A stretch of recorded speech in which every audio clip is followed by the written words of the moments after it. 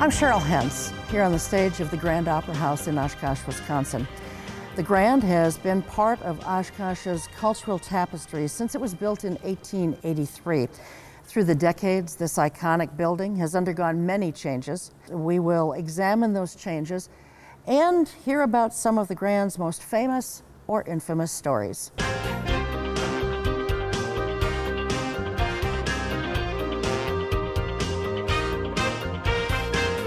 In this segment, the Grand Oshkosh's director Joseph Furlow and I will revisit how the need to install a sprinkler system in the building at a cost of just under $300,000 turned into a project and a major renovation that cost more than $2 million.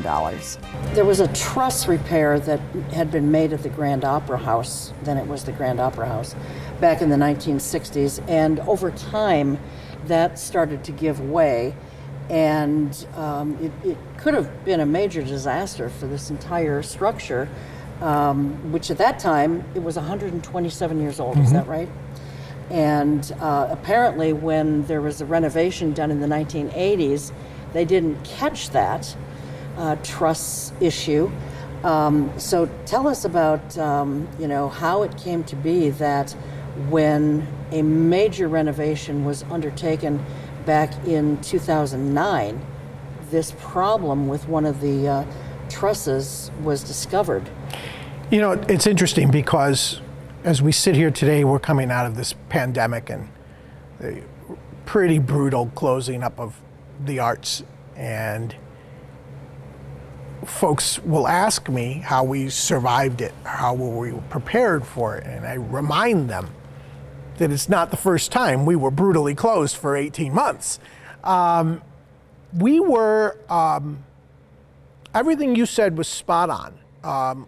The only addition to what I would say to you then is in deference to the folks who would have inspected the building. Also, after those repairs were done, bats of insulation were installed into the ceiling, which obscured most of what you're talking about. So it all started with the Grand Lounge. We, the Opera House Foundation, now called the Grand Oshkosh, we had a vision to renovate a space in the building as an audience hospitality center. And we raised the money, and the idea was that we would raise the money and we would give the space to the city, to the building, on behalf of the donors. And I raised about $750,000 to renovate the Grand Lounge. In the course of that process, we installed a door, a single door between the lounge and the balcony. And that triggered a code review. And the city informed us at that point that this building needed to be sprinklered. Now, it had most of the historic buildings that were restored in the 80s, most of the theaters, this is my third, sprinklers weren't trusted. So if you had this pretty renovation, you put sprinklers on the stage, you put sprinklers in the basement, but you didn't put sprinklers in the auditorium. The Grand was no different. We had sprinklers in certain areas. However, this code review said, okay, you're going to need sprinklers. My response, rather flippant, was, okay, it's your building, so put sprinklers in it, And I made a presentation to the council, city council, and we went back and forth on it a little bit, and they obviously, they did. They budgeted the money to do that. And I thought that was the end of it, obviously. And how much was just that going to cost? That was, let's see how, I'll see how accurate my memory is. I would say $217,000 in change. For sprinklers? Okay. And so I thought we were done. And as they started to do the analysis for sprinklers, it was kind of like an onion. The flag went up, and thankfully, Tom Carroll's the engineer who was contracted to the city. Tom's pretty much the unsung hero as far as I'm concerned for this building. I was here and I was in the seat, and that's great. But Tom saw the issue, and he gave me just enough of an alert that we started to think about what might happen. And then they started inspecting. And what they discovered was that the trusses at the base where they met the brick wall had deteriorated because somewhere in the 40s or 50s, the interior gutters had leaked. And you couldn't tell because the gutters on the sides of the Grand are covered. Okay. So the wood had deteriorated to the point where the trusses had started to move. Not a lot, but enough. And as they started to slide down, the roof trusses are connected to the floor joists. So the floor joists, which go this way, on the truss, they would nail a board, and then they would notch each board so that it would sit on the truss. Well, as the truss started to move, they discovered that the joists were starting to, for lack of a better word, slip off their support. And that wasn't all. In most historic theaters built after the 1900, if you were to go up into the ceiling where the plaster ceiling is, you'd see a wire mesh hanging from the ceiling, and the plaster is pushed up through. Right. This is 1883 we're talking about, and that technology didn't exist. So much like old plaster walls, attached to these trusses which were moving were lath and plaster. And as they uncovered that, the plaster, it shoots through it. They're called keys. I know all this now, where it squirts through and holds everything up. If we look up right now at the Grand, there's not much to see in terms of, in terms of if there were a structural defect. Mm-hmm. But when you really, really looked, there was a spot up here where the ceiling itself on one of these trusses had deflected almost 11 inches. Wow. And there was this little loop in the ceiling. Yeah. And it had been there so long, people assumed, there was no cracking, there was no whatever. It just kind of sagged. And people thought it was, one of William Waters' great designs, except it didn't exist on the other side. But with no real problems, no one really thought twice about it. Sure. But on inspection, it was an 11.5-inch gap. So then we went off and did a little research, how people dealt with this stuff.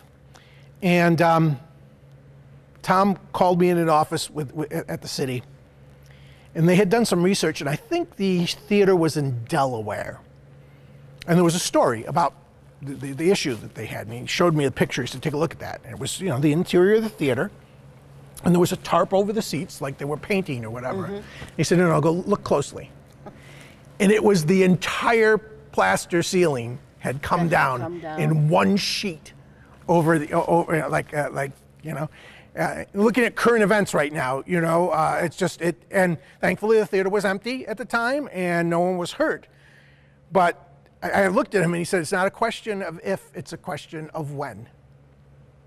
So we thought at that point that we were going to close for the weekend. I had, as luck would have it, I had a full house that night. This meeting was at 11 o'clock in the morning. I went back to the office and long story short, we took the show that would have been, it had already played here, it was already set up. It was going to go on at 7:30 that night. From 11 o'clock until that evening, we took it down, acquired Alberta Kimball Auditorium for the night, trucked the entire show across town, worked that, contacted the 600 people who had tickets for that night, and told them to show up at the other place a half hour afterwards, because if people came here by mistake, they needed time to get across town, and opened the show and ran it that night, half hour late. And we sat down and I looked at the staff and I said, okay, tomorrow's show, and we started all over again. And what was supposed to be just a couple of days turned into 18 months. Yeah. Because we just kept finding the problems. I think probably the first story precedes the plaster stuff, you know, because that was what really condemned the building. Yeah. Did Tom Carroll or anyone ever express to you, Joe, you know, any kind of a possible timeline as to when something like that could just cave in? I mean, it's hard to say. There's really no way of knowing at what point it took decades for the Depression to happen. And obviously there had been signs because someone had fixed it in the 60s before and then covered it up and forgot about it. Could have been days, could have been months, could have been years. Yeah. But like you said, it wasn't a question of if, it was a question of when. It was going to happen. So what started out as sprinklers, approximately $270,000 worth, ended up being almost $2 million. 2.1 something million, yep. Yep, we used to call because it really started with the Grand Lounge. So there are some people at the city who would call that Furlow's $2 million bar. And they wouldn't be wrong. I know what's interesting is the ways to look at it is, right, this very innocent addition to the theater turned out to be a $2 million project. Or you could say this very innocent thing uncovered a problem that could have been a disaster somewhere down the road. This was a major controversy in the city because clearly the city owns the building. Do they still own it today? Yes. Okay. So they own the building. You guys were leasing it from them. They're the ones who should be making the repairs, and yet there were members on the Common Council that did not want to do this. And I don't know who started this, but someone started an effort called Save the Grand. Stand with the Grand. Oh, that's right. Stand with the Grand. Stand with the Grand, that's right. And I mean, T-shirts were made up, signs were made up. We had a theme song. Janet Planet sang it to the tune of Stand By Your Man. Stand Really? with the Grand, yep. She sang it outside City Hall the night of the meeting. Meeting. There were 53 speakers that night. Most of them spoke for 5 minutes. By that time, a lot of the legwork had been done. You know, but we didn't know where the vote would go. 2 weeks prior, we would have lost that vote, by my count. What was the difference in those 2 weeks? What happened? Well, I met with every counselor, and we talked. There were other folks on our board who did some meetings. A lot of people spoke. I'd like to think that meeting really swayed things. I mean, there were even the folks who spoke in opposition weren't negative. They just were opposed to spending the money. I didn't intend to speak that night, but one of the 3 opposition points of view happened to be the last speaker. A funny thing happened. In the structure of an Oshkosh City Council meeting, the citizens would speak, but then each counselor would have an opportunity to speak as they said what their vote would be. And one by one, they had stories. This one had been on stage at the Grand. This one was big on our educational programming. This one collected soup labels so that they could see movies for free at the Grand. This one had taken a face plant on stage. Working my way around, but the point was nothing was negative, and the votes tallied, and we got to the end. We got to the mayor casting his last vote, and the mayor was the most vocal critic. But he was also, for his opposition to the project, he was easy to talk to. He was easy for me to have a conversation with and to try to put my point of view to, welcoming it. So we ended up with a unanimous vote to repair the building.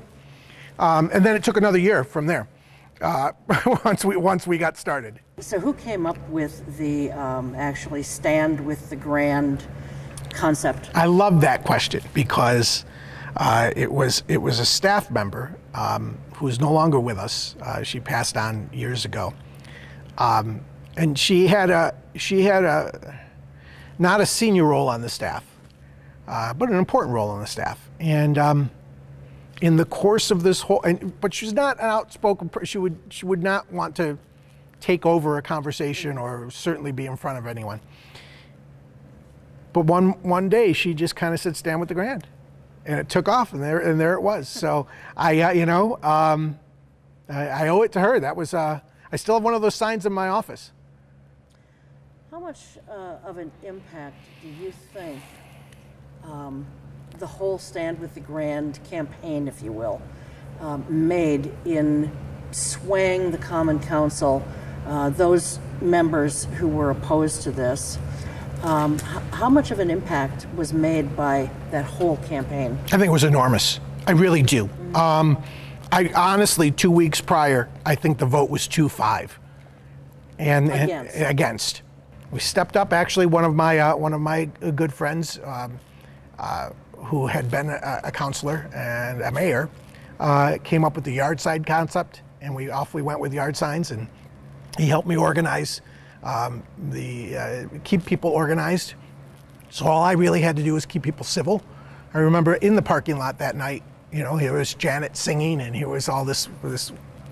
It was one of the most peaceful crowds on City Hall of ever, I think. Yeah. And I remember telling them, my only comment to them was, I felt at that point that these people knew what the right answer was, and we just needed to make it easy for them. They're the heroes. Right. So 2.1 million thereabouts. How much did the city kick in?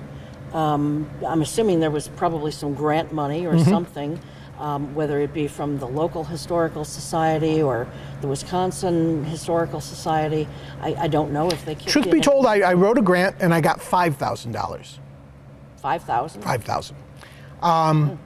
I sat with our representative, Gordon Hintz, and Gordon found a way.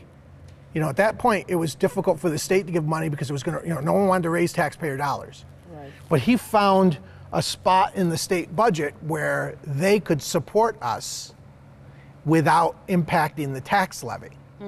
I don't know, it was maybe a capital project or whatever at the state level. And they put $500,000 in, the state did. Wow, okay. The Grand pledged and only recently paid off $250,000. So we had just above $750,000 came from sources other than the city. Okay. The remaining was city funding. Okay. So besides the sprinklers, the ceiling trusses, what else needed to be done that was covered by that 2.1 something million? Well, somewhere in B footage or somewhere along the way, there's going to be a photograph of that ceiling. And I tell you that from wall to wall, in front to back, because of the plaster issue, that entire ceiling came down. And there was a point where in one of my photos, I was sitting on a truss. Because I'm not a heights person, but I felt like the community needed to know what was going on. Yeah. I was sitting on a truss, suspended on the truss above nothing. And so all of that had to go, and then it had to be restored. And I remember vividly, I was up in the balcony talking to someone when this whole thing went down, and I said, "Don't worry, we're going to put it back just the way it was or better. I'll see to it." And as soon as the words were out of my mouth, this little voice in the back of my head said, "Are you crazy? Do you know what you just said?" But darned if we didn't. And often the city ends up looking a little villainous. But the fact is, once we got past the issue, the city of Oshkosh, the staff, and they were heroes. Yeah. Our board allowed me to serve almost exclusively as the city's liaison to the contractors, and with the rest of my staff taking over other duties that I would do. They were instrumental in finding the right restoration architects. The paintings are actually superior to what they were in the first restoration. And a lot of that has to do with not only who we got to eventually do the work, but also the color scheme is a little bit more muted than it was early on. And that's largely because the city said, let's do this right, let's get the research done and do it historically correct. If you looked at the theme before, you'd see almost imperceptible changes. Okay. The artwork around the chandelier has been improved. Shakespeare's portrait, which is right above our heads right now, was greatly improved, and color. But the theme of the cherubs around the chandelier and the plants along the walls, actually, if you pulled up an 1883 photo, you'd see exactly the same thing. Amazing. It's been the theme of the building straight up. Okay. So the renovation that was done, that should last how long into this? You know, the wooden trusses are now encased in steel. Oh, okay. Should last well beyond the time, and your photographs will show that. Okay.